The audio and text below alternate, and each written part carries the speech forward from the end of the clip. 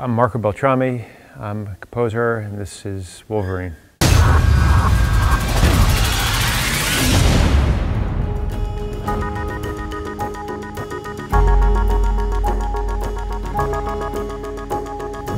One of the first meetings I had with James Mangold was about how we're going to record this and make it so it has an intensity to it, and it's not just flat.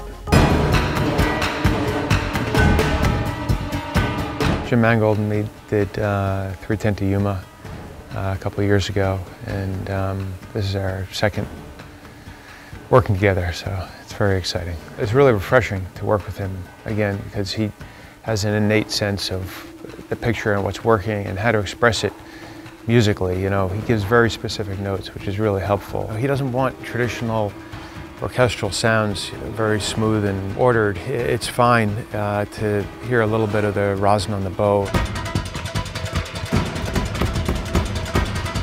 The breath of the brass.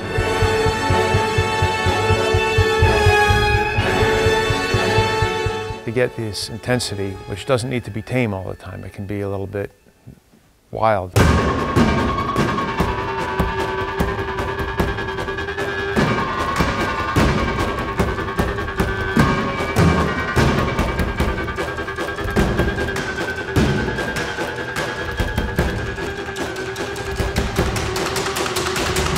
This was a conceptual thing that we worked on, and I spoke to my engineer, John Kurlander, about in terms of how he mics it and how he solves this.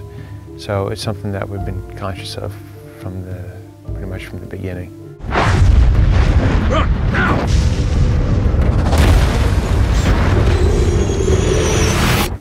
The thing that's different in this score as opposed to some others is we have with the orchestra two backs, which is a cross between like a bass saxophone and a tuba. It's a low instrument. We put it with the brass section. It gives it a little bit of an edge.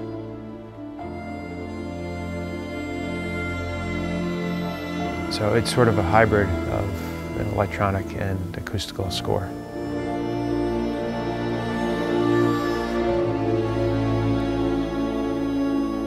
It's great to have, you know, the facility here and my team and everybody working together. It's really comes together. It's nice.